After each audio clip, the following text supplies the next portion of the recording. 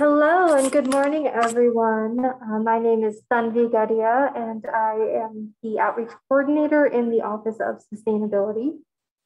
I manage our communications and outreach programs, and I'm here with Mackenzie, who is our Green Office intern this year, as well as a graduate student. Do you want to introduce yourself briefly, Mackenzie?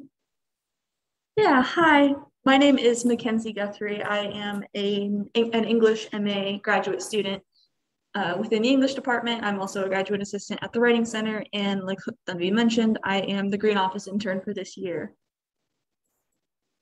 Wonderful, thank you. So we both work within the Office of Sustainability, which is located within the Division of Administration and within the Department of Environmental Safety, Sustainability, and Risk. And the Green Office program was actually created several years ago by the Office of Sustainability to make it easy and accessible and provide more guidelines for staff across campus to implement sustainable practices in order to align with university goals and commitments to be more sustainable. We also would love to have each of you introduce yourself and share your name and which office you're here representing, if you don't mind. If you're not able to unmute and share your name verbally, you can also, in your office, you can also do so in the chat. So I'll just call on the first person I see on my screen, which is Rebecca Riley. You want to get started? Sure. Hi, my name is Rebecca Riley. I'm the program management specialist for the Health Professions Advising Office on campus. And yeah, this is my first official Green Office program training. Excited.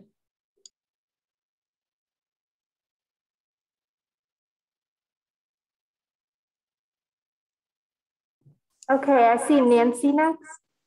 Hi there, I am Nancy Alfonsi, and I am coordinator for Carlo Colello, the Vice President of Administration. And I have done green offices in other places, but I'm very excited to be involved with it here. So hooray, I'm here. Wonderful, thank you. Kiara? Hi, my name is Kiara, and I'm the Program Management Specialist for the Business Office at HDQM. And I am the new Green Office representative, and I'm really excited to be here. Wonderful, thank you. Jen? Good morning, I'm Jen Osborne. I'm the Rentals Partnership and Administrative Coordinator at the Clary Smith Performing Arts Center. I was our Green Office rep pre-pandemic. We've actually combined some offices in our building. So I do have a co-chair, Tyler Clifford, who couldn't make it today, but I will make sure to give him all the highlights. So thank you so much for having us. I think I actually see Tyler. Yay, yeah, you made it. Hi. I made it. Yeah, I wasn't sure if I could make it here, but hello, everyone. Glad to see you. My name is Tyler, pronouns are he, him, and I'm an administrator along with Jen at the Clary Smith Performing Arts Center. And this is my first Green Office training, so happy to be here.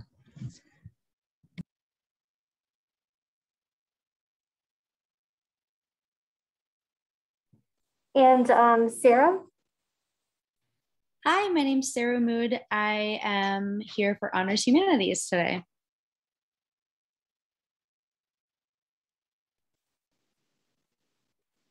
Sorry, I see that you unmuted yourself, but I didn't hear anything. If you're having audio issues, feel free to introduce yourself in the chat. And I have a message from T. Kleiner, I'm not sure whose name that is, saying that they're might not be ready. Okay, cool. So I think we'll, oh, sorry, that was my fault. I had my audio off. Okay, so you can go ahead and get started. So first we wanted to just kind of give an overview of what we're planning to do today. This is actually our first time doing Green Office training virtually, but we're gonna try to make it interactive and pull in interactive components throughout the different sections we'll be covering.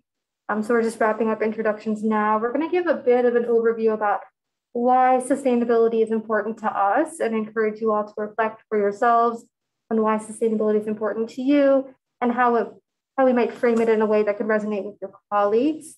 We'll talk about what UMD is doing institutionally around progress and goals around sustainability. So you can see how what we do as individuals and within our offices fits into the bigger picture of what is the University of Maryland doing about this? And then what are the steps you can take to become a green office? Some tips and reminders around sustainability as things have changed over the years, and we want to make sure everyone's up to speed on opportunities and programs about sustainability. So the first, turn yours on. Okay. So the first thing that we wanted to do to kind of get everyone sort of interacting and thinking about things is do a little bit of breakout room work where we talk about why does sustainability matter to you and why you are here. And then we'll come back here and we can share our thoughts together, and we'll talk a little bit about this ring of concentric circles that we have. So we can we're going to split y'all into breakout rooms, and we're going to pull up whiteboards, and then we can all kind of share what we're thinking. I think probably two.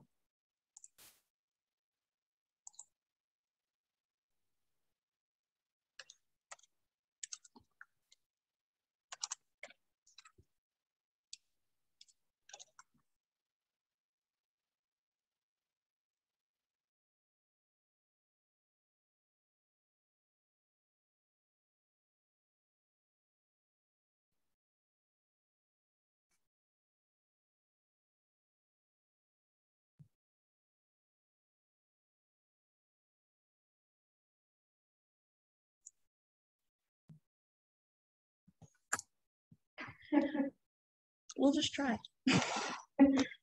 So, hi. Hello. So we just have a, we're just hoping to get y'all thinking a little bit about sustainability and why it's important to you, and also partly why you're here.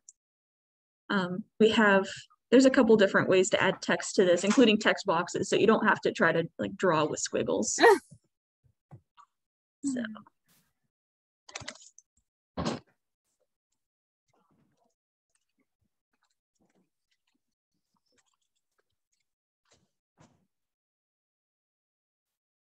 So are y'all able to actually access the whiteboard as well?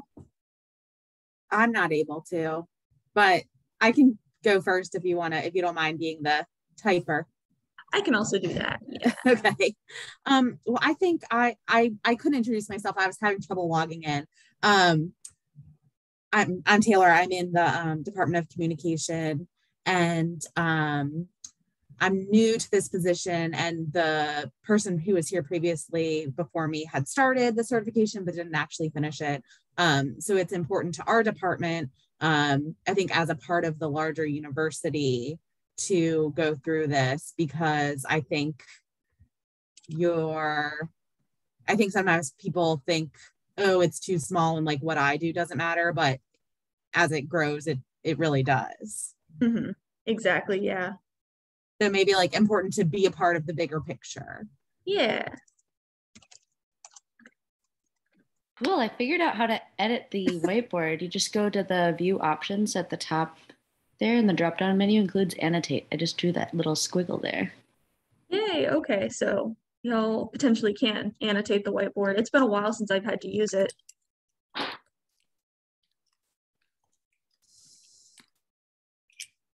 Should I like type my answers then, or should I? I would recommend typing instead of trying to draw with the pen. But yeah, anyone is welcome to, and you can change what color you're working with.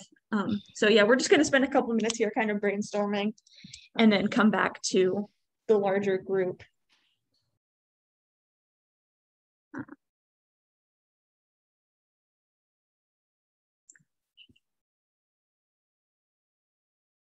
I'm not a young woman, as most of you can probably see.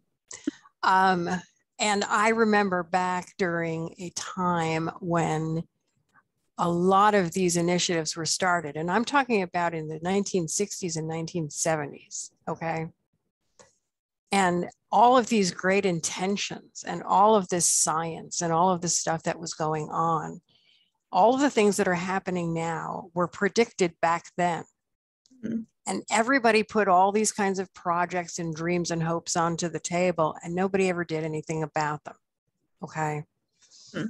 So in that period of time, we have made the problem worse and worse and worse to the point where we're not, if we don't do something now and everybody doesn't do something now, it is going to be, in many cases, irrecoverable.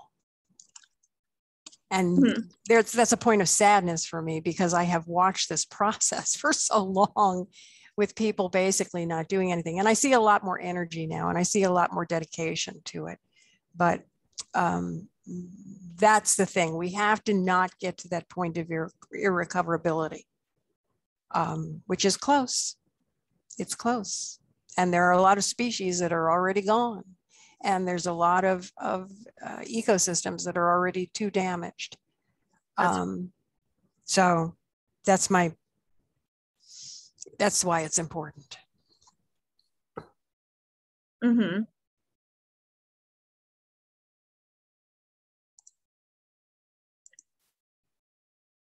So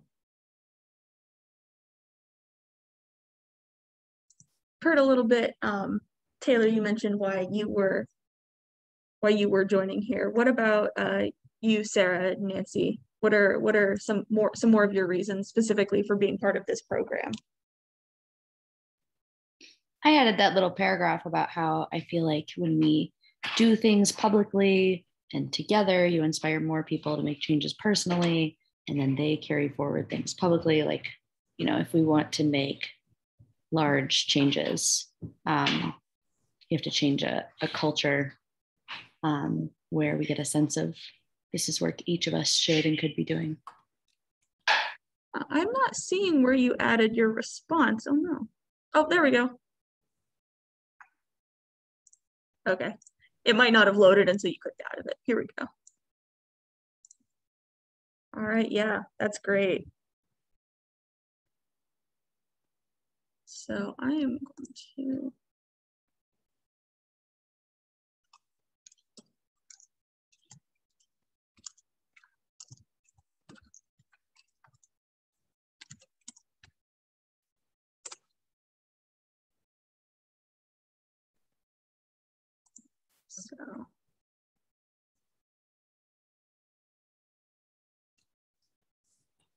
yeah, we're trying to figure out how to make this more interactive in person. So we appreciate you all kind of being our guinea pigs here as we figure out how to move forward at this point. So I am going to save the whiteboard so we can share later.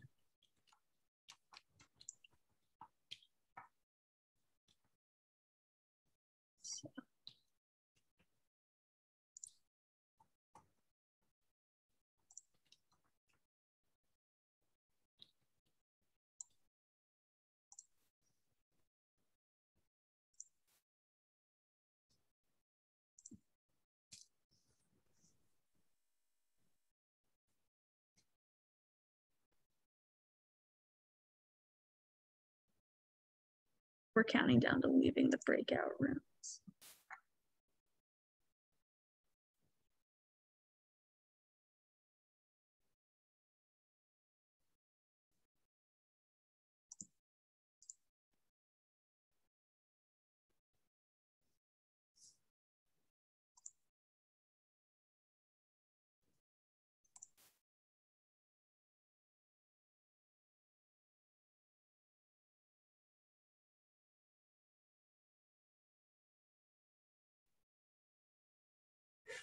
We'll just look at each other till everyone else comes in.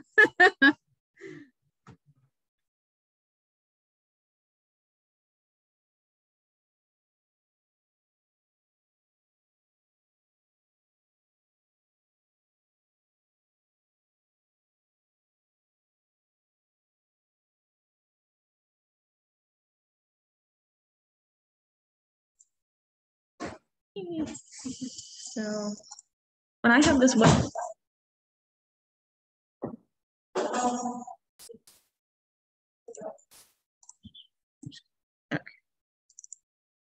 so are y'all able to see this whiteboard we have pulled up? Are you able to see it? I saw it for a second and then Alrighty, that's very rude of it. We good? Cool. Alrighty, so we had some good discussion going in our group after some technical issues. If anyone from our group wants to share a little bit about their reasons and some of the things that we wrote down on this whiteboard.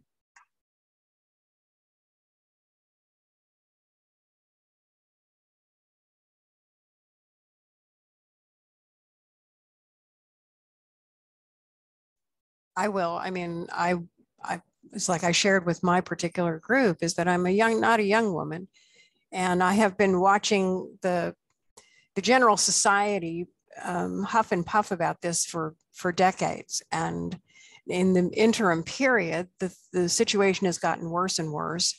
And instead of words, there have to be actions. And we are now, as I put on the whiteboard, that, you know, we're getting to a point where certain things are unrecoverable, and we need to stop that. I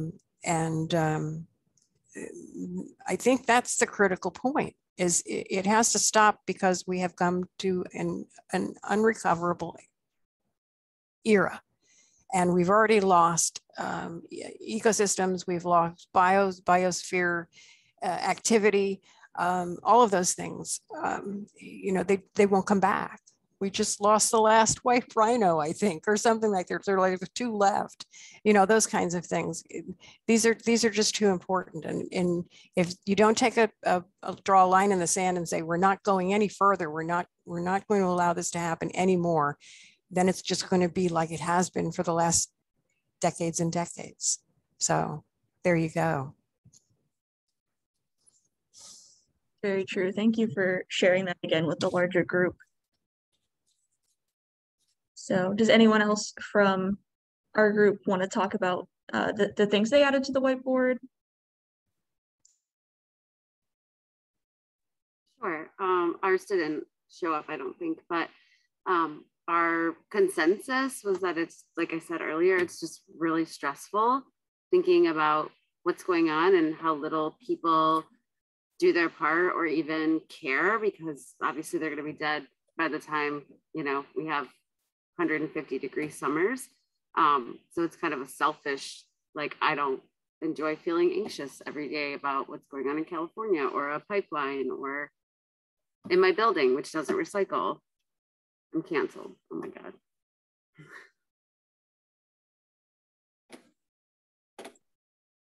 Thank you. So I see that Sunvi has what her group talked about pulled up, so we can move on to what they were saying.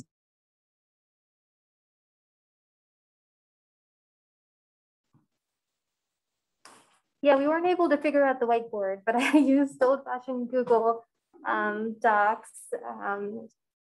My practices proved futile.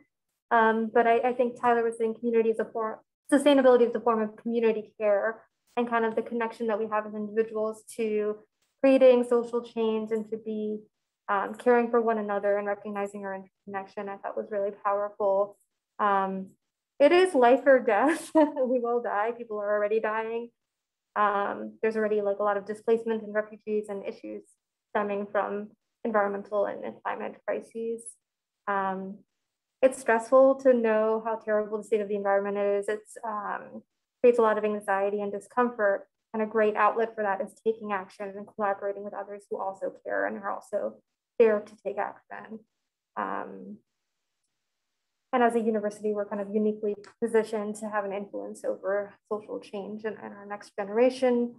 And working towards healing the planet feels like a higher calling. I thought was also a powerful message that was shared. But if anyone else wants to chime in, please do.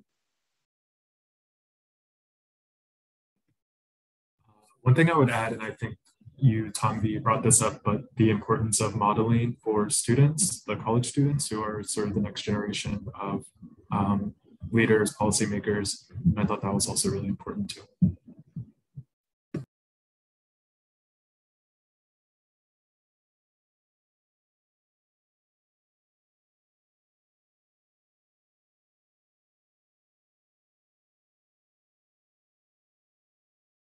There we go. So the reason that we have these concentric circles, and a lot of y'all were saying very, very similar things, is the idea that all of these things build on one another. We can't have a healthy economy without a healthy society, and we can't have a healthy society without a healthy environment.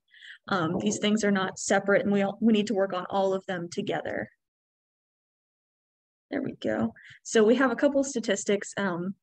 So we shared some ones that we thought were particularly kind of terrifying, but 1 in 3 people lack access to safe drinking water. And so what we're doing sort of on the university side to help combat this water wastage and lack of clean water, UMD's Engineers Without Borders program works on clean water projects. On the research side, UMD has a lot of research advances in water conservation and remediation. And then right here on campus, we have plenty of refillable water bottle filling stations so that we're not wasting the water, the clean water we do have access to.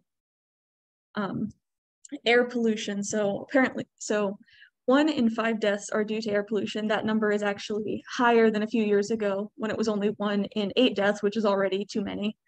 And 91% of people breathe highly polluted air. So from UMD's work, we are committed to carbon neutrality by 2025. The Climate Action Plan actually used to be committed to carbon neutrality until up by 2050, but when President Pines came in, he moved that goal forward because we were already a little bit ahead of where we had hoped to be. And we have cut carbon emissions by 62% since 2005 when we started forming these climate action plans. And on the research side, UMD Research and Innovation has helped lead to clean energy advances, and there are many clean buildings on campus. It's campus policy now that any buildings have to be clean buildings that are carbon neutral. And lastly, this was another thing that definitely came up a lot, is human activity that has altered the Earth's surface. On the left, we have a time lapse basically of deforestation starting in 1620 all the way to 1920. And in 300 years, we've lost so much of our forest, and that has resulted in a massive amount of species extinction. Thousands of years ago, the world was 1% human and 99% wild animals, and now it's 1% wild animals, 67% livestock, and 32% human by weight. So we have a lot. We mentioned massive species extinction, and that is very true. And at UMD, there's a Wildlife Society student organization that is helping to promote conservation of wildlife. To combat deforestation on our own campus. 23% of campus is covered with tree canopy. Hopefully that will be more. And as there's a lot of habitat loss going on, UMD pollinator gardens and habitats, that's sort of a great combination of facilities as well as faculty. So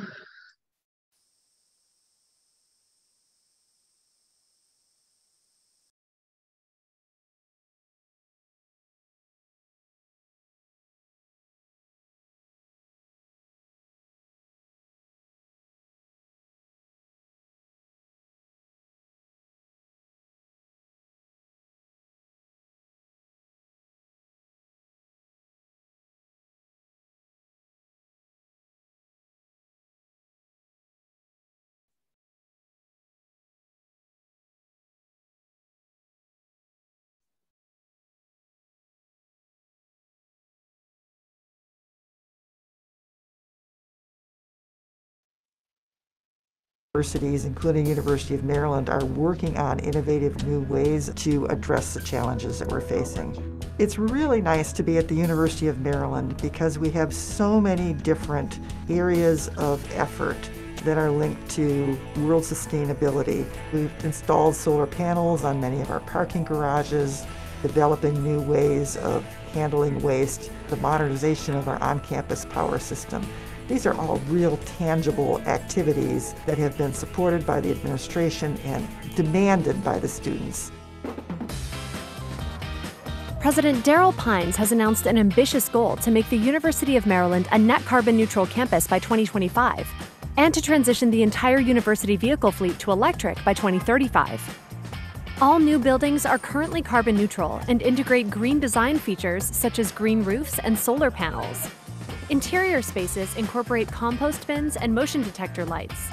Campus buildings are also living labs for sustainability, where students can design and test new solutions, such as this patent-pending device that prevents unnecessary toilet flushing. My work here with the Maryland Energy Innovation Initiative has really reaffirmed for me the power of innovation, and that's where collaborations really come into play. We have super environmental programs, the Public Policy Department, active players in the Smith School of Business, and then we have our technology department, science and engineering, and all those people exist here at University of Maryland. We're creating innovative natural solutions that protect the environment while serving our campus. Nutrient-rich substrates are now used on area rooftop farms. Sphagnum moss is a part of the pool filtration system in the Epley Recreation Center, reducing reliance on pool chemicals and saving water. And we have a sustainable farm in Upper Marlborough and growing spaces around campus. Some of the produce from these ventures is served in campus dining halls, sold at the campus farmers market, or donated to community members in need. We try to be a steward of natural resources within our watershed. To that end, water draining across campus is measured and monitored by strategically placed stormwater sensors and controls before flowing into the Chesapeake Bay watershed. Sustainability is part of who we are. That's why there are nearly 50 degree programs that prepare students to work on environmental issues.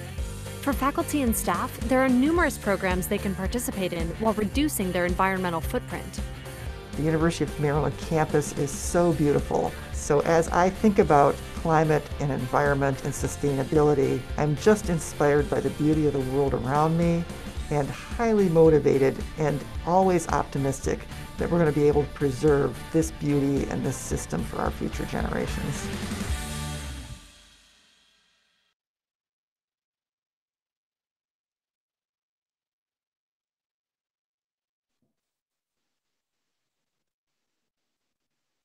All right, wonderful. So the Office of Sustainability created this video in partnership with Strategic Communications, which is the university department that handles communications for the university.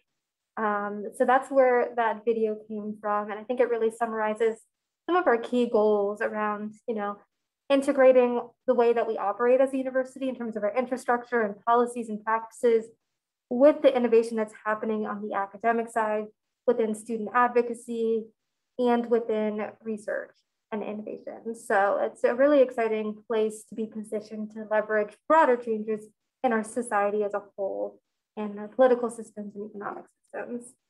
The university has something called the Sustainability Council that oversees our progress towards sustainability, and they established the 6 goals in the previous slide that our efforts are organized around. So the Office of Sustainability tracks data and metrics on each of these topic areas. And we have a website called the Progress Hub, where you can explore data visualizations and data dashboards that are actually interactive, as well as articles and stories about the progress that the university is making towards becoming more sustainable in all areas.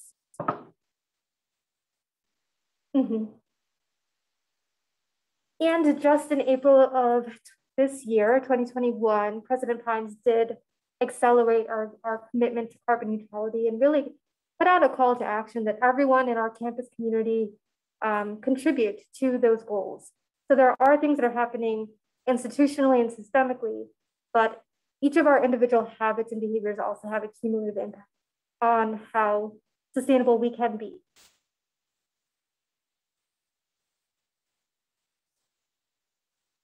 So as we mentioned earlier, since 2005, when we did our initial greenhouse gas inventory of assessing where our emissions come from and how we can reduce them, we have reduced emissions by 62% as of 2020. All new buildings have to be built to green design standards and must be carbon neutral. And we've committed to our campus fleet of vehicles being fully electric by 2035. And as of 2020, all of our purchased energy comes from renewable sources. So those are some of the bigger strategies that are part of our climate action plan. And you can see here the breakdown of what are the sources of the university's emissions and what are we doing to address them. So we do purchase verified carbon offsets to invest in offsite sustainability projects that sequester carbon, such as tree plantings, to offset air travel and undergraduate commuting, as well as new construction. And there's a lot of efforts being made to make our buildings and our energy systems more efficient, use less resources, create less emissions, and transition towards clean energy and away from fossil fuels.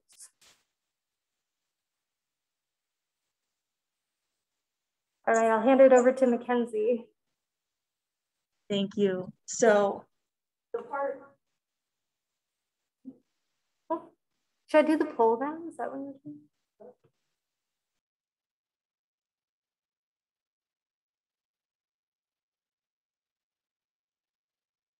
So take that back. Before I start talking, there's actually a poll that if y'all wouldn't mind taking, we'd really appreciate it briefly. It's only a couple questions, nothing written in or anything.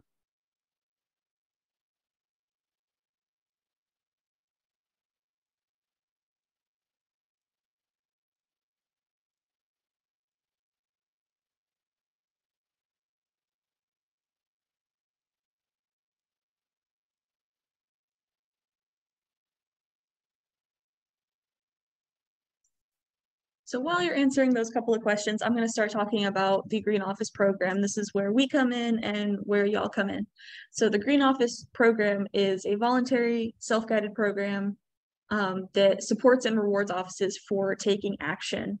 And it focuses on personal actions of individuals in the office. It was designed and launched in 2007 by a UMD advisory committee made up of different people across campus that included students and staff and faculty. We provide lots of checklists and tools that can guide you through the different levels of certification, which starts at bronze, goes on to silver, gold, and then platinum. There we go. So we want to just briefly define office because there are a lot of offices on campus that are much larger. So it is a self-defined unit. When green offices sign up, they sort of define what their office space is, but we consider it to be a work area or unit that shares common areas. That ends up being a lot more helpful than trying to do a big office that is technically an office but is spread across campus in different workplaces with people that don't interact together as much. And they share purchasing and resources and leadership. We find that somewhere in a range of 3 to 30 people is helpful, much more than that, and people aren't necessarily interacting as much. If you do have an office that has more people than that, we definitely recommend breaking your office up into different groups. If there's sort of a business group and then a social media communications outreach group, and then those groups can have their different green reps and they can work together. And these offices include part-time, full-time employees, students, as well as interns, trying to get everybody across campus who works in that office involved. So the process to certify as a green office, first you register. We're going to look through the Green Office website once I move through this, and I'll show you where the registration is if anyone is uncertain. You register, you get approval from the leadership in your office. We find that if there is administrative approval for these things, they're more likely to happen. Then you fill out the registration form. There is a pledge that you sign. Studies show that if you sign your name to something and it's visibly posted, you're more likely to follow through with it. There are different checklists depending on which certification level you're looking at, and those different checklists have different activities starting at bronze. And then there is a consultation, so we can come in and talk with you, see if you're having different challenges, different things about your space or your office that you want to talk with us with, whether you're proud or it's something that you are having difficulty with. And then you submit a certification form and get certified, and we provide you with a certificate, and certification lasts for 1 year. So from the date that you're certified up to one calendar year later, that's how long that lasts. And then you would recertify the next year by filling out an audit again and a staff survey. And then, it got dark. So you can aim for the same certification for the next year, or for even a higher certification. But if you do go for a higher certification, those actions are cumulative. So we ask that if you are aiming for silver certification second year, that you keep doing those actions you committed to at the bronze level. So we're going to look at the Green Office website. This is our website. It's a Google site. We recently moved. And from here, we have a couple links to why you should join, steps to getting certified, and a list of certified offices. So as soon as you register, even at the level of just participating before bronze certification, you are listed on that site. If you go under the certified tab, we have some tips before you begin about gaining office support, gaining approval from the leadership within your office, as well as the audit that you will do as part of the process. That helps you sort of understand where your office is at before you're starting. There is the registration, like I mentioned, and then there are different levels. So for example, if we look at the bronze checklist, these are the activities that we suggest that you do. You only need to perform 75% of the actions. So for the bronze checklist, that's 23 items. You don't need to do every single thing. So we have these lists, and then if you scroll down, we talk about each one in a little bit more detail. So I'm going to go back to the presentation now. And then there are a lot of benefits of getting certified. It helps lead by example. So if you set an example for other offices near you, other people that you work with, you are helping to support UMD's strategic plan and the climate action plan that we've talked a lot about already. The activities are designed for you to work smarter, not harder. This is not intended to be something that is outrageously difficult. It's something that should not be super, super hard, but is very achievable, which makes it all the more reason why you should do it. You help set new cultural norms within your office space.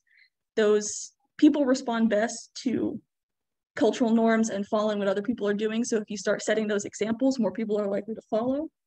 And even if it doesn't feel like a lot for one person to be recycling their paper, that adds up a lot. When there are 50,000 people on campus, you can make a much bigger impact, and it helps to conserve resources and cut costs when you're all working together.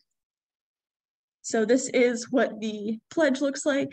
When you register and would like a pledge, we send that to you and you can all fill it out.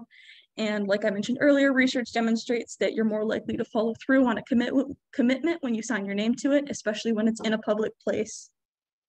So what y'all are here for today as Green Office representatives, you are the ones that receive trainings like this and have annual meetups that helps, offered in awesome.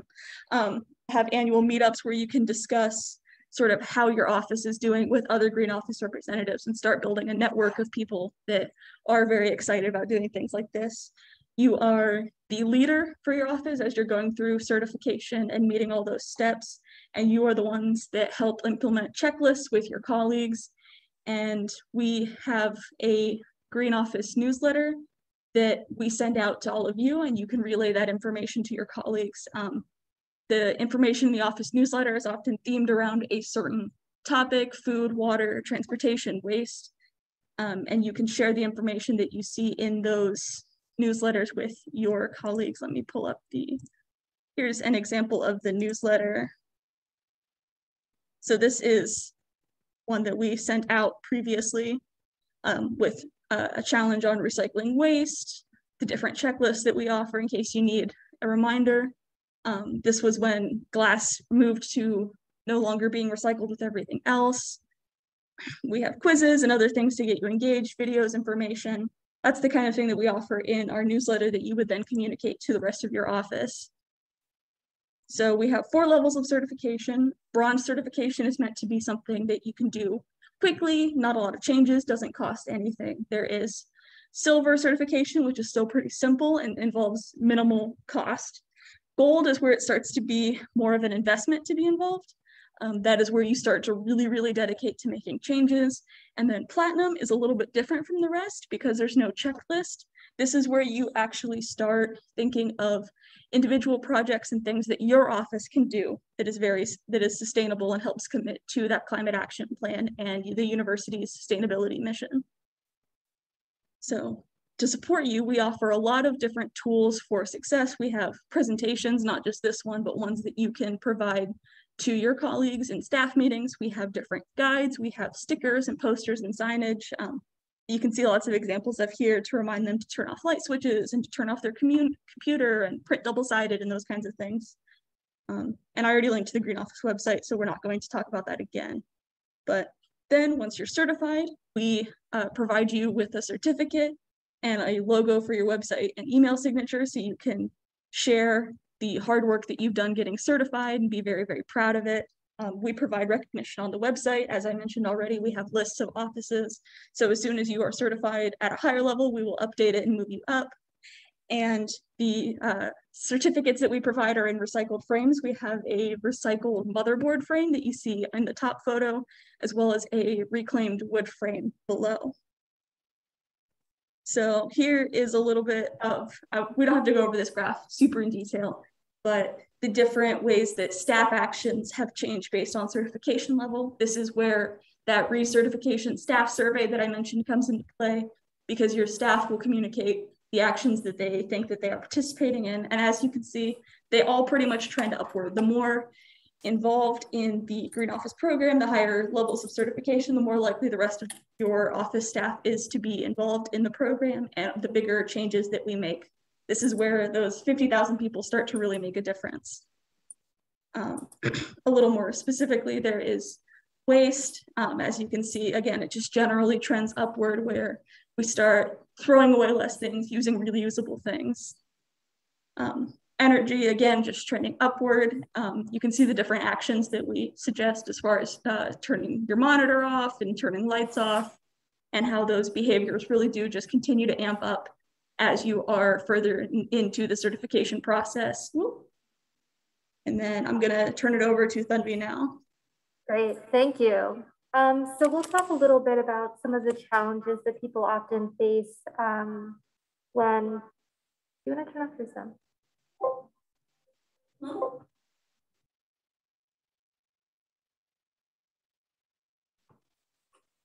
Sorry, we're in the same room and there's echoes happening. So really the program was designed around thinking about the social science and psychology of how do we change our actions, how do we change our habits, and how can we do that effectively? That's definitely one of the challenges of implementing the checklist.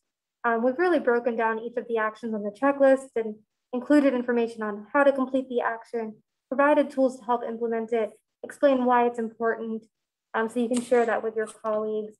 But one of the biggest factors is just creating that culture change and getting that buy-in from people across your office. So generally, whenever we're trying to create any sort of social change, there's going to be just a small number of innovators. And in this case, we're thinking our Green Office representatives or GO reps are those people who are initiating the change. And we really encourage you all to focus your energy and attention towards people who are supportive and who are excited and enthusiastic, so you have multiple messengers encouraging sustainability to the rest of your office. So it's not just you talking about it, but you're finding those people who are on board and collaborating with them. And don't focus all your time and attention on the people who tend to be maybe very vocal about saying, you know, this doesn't matter, or, you know, we don't have time for this. If we can remove the attention from those naysayers and focus it towards the early adopters, that's going to help create that shift where more and more people will catch on once they see it's becoming a new social norm. So a lot of research indicates that a lot of our decisions are not really based off of how much money we can save or how much we're helping the environment. A lot of our actions and habits are subconsciously influenced by the people around us and what is perceived as a social norm. That's really what we're trying to emphasize by having everyone put up signage and reminders and post certificates and post a pledge that has signatures on it, and share things on your website and on your email footers, so that we're really establishing this as a social norm, and people are kind of bringing visibility to things that might be habits they don't have mindfulness contributed towards.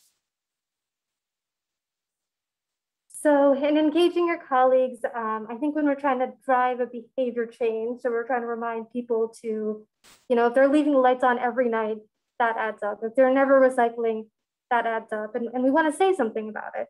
But it's important that we engage people in a way that's respectful, that we don't create division by maybe bringing up feelings of shame or guilt in people and telling them what to do, rather kind of having a dialogue around why it's important, and being encouraging and really focusing on the people who are making positive changes and shining the spotlight on them, rather than kind of the negative reinforcement of the people who are not willing to make those changes.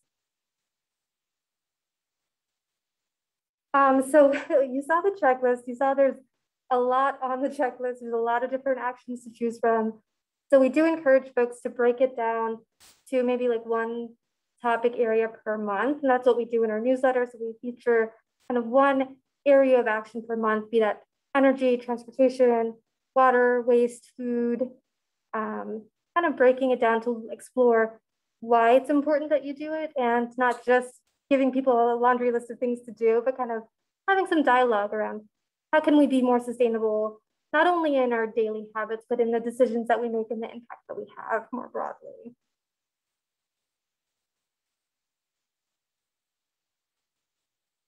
Okay, so I'll quickly go through some tips and reminders so that we have time for some questions.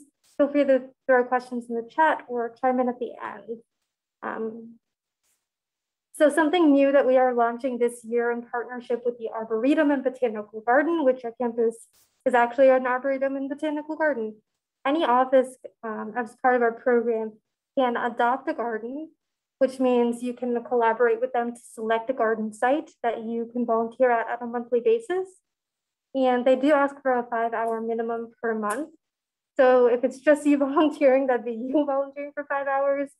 But if there's 5 of you, each of you would be volunteering for 1 hour. So cumulatively 5 hours. And that does count towards your checklist. There are options on the checklist to create your own actions and just apply into that section at any level of certification. The rules for recycling on campus are actually different from the city of College Park or Prince George's County. So we do like to remind people to check out how to recycle on campus specifically. And we are collecting glass separately from the rest of our recycling now. There are actually several programs on campus that help people to buy and donate UMD inventory items. So like things that are purchased by the university and owned by the university, you can donate through something called Terrapin Trader. These are hyperlinked in the presentation. So when you send it out, you have access to all this information. Dining services, whenever you buy a coffee or soda on campus, if you bring a reusable cup, you do get a discount from any campus cafe and shops. So there are, those things that are hard to remember, but hopefully the incentives help. And there is specialty recycling. So we do have more information on the recycling website that kind of describes all those hazardous materials or things that don't go in the mixed recycling bin, how to safely dispose of them. And we do collect compost across campus. You can request a compost bin for an event and a recycling bin for an event if your office is hosting something.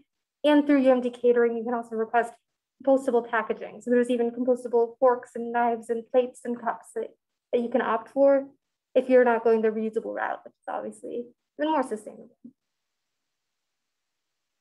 And dining services on campus has a number of sustainability initiatives, one being the campus pantry, which offers food to people in need.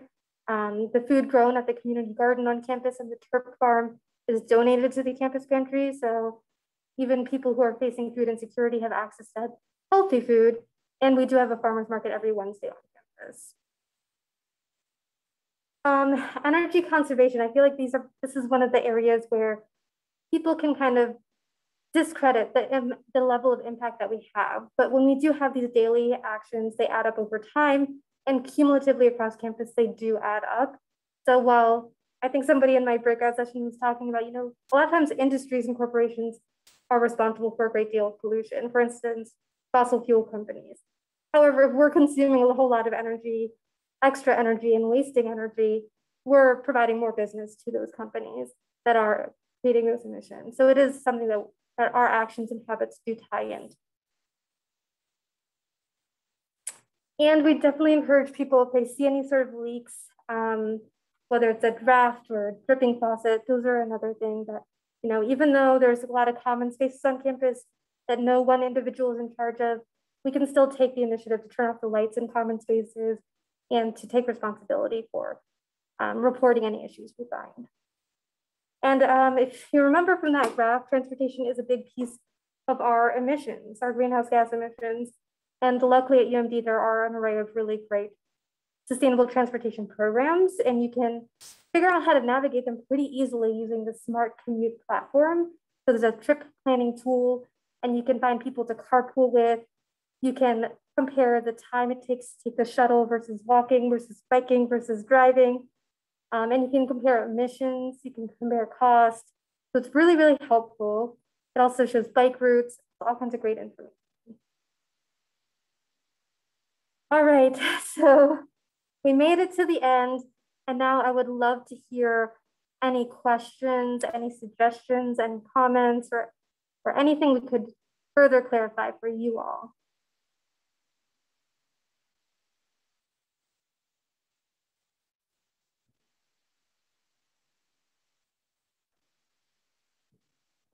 Oh, cool. I love this example that Jen shared, saying that she offers an incentive in her office.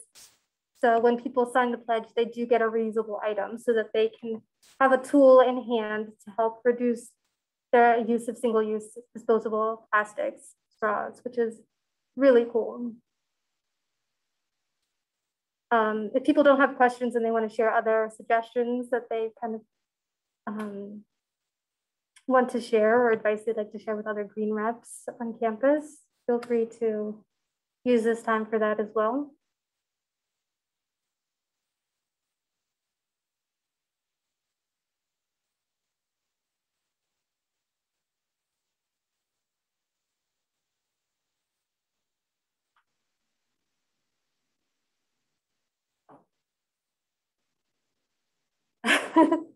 I have never heard of a bad energy potato, but I'm very curious about what that means.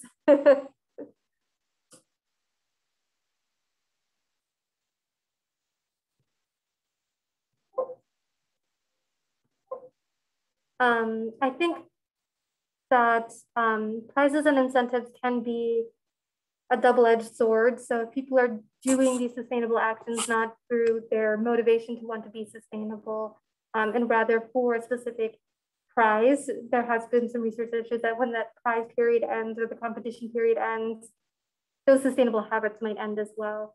But creating incentives that are not just like more stuff and feeding into consumerism and materialism, but something that is a reusable item that can then displace the reliance on disposable items, I think is a really great way to bridge that gap between, you know, trying to bribe people with more stuff to be sustainable and creating those kind of fun rewards and fun ways of recognizing people for the positive things that they do. And I think it sounds like this negative reinforcement thing is actually something that is humorous and lighthearted and not about shaming people, but really about having fun with it and keeping the topic alive. So I think it could work well because it does bring in humor and playfulness and not really like, you know, driving that sense that people can get defensive if they feel like they're being judged or called out in a more kind of serious way.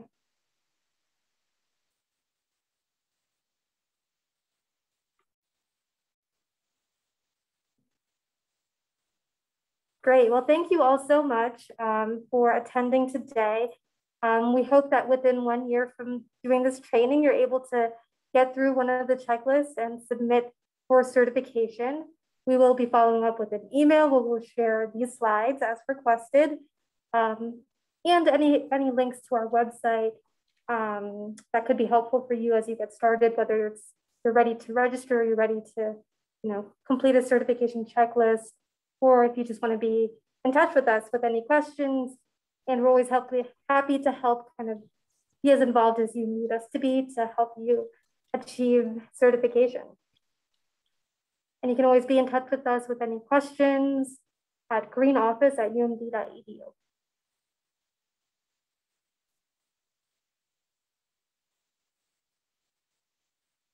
Great. Thank you guys. Hope you have Thank you. Thank you. Thank you. I have a quick question. I was wondering if I could stay on to ask. I would ask the big group, but it's more like, focused on me than everyone else.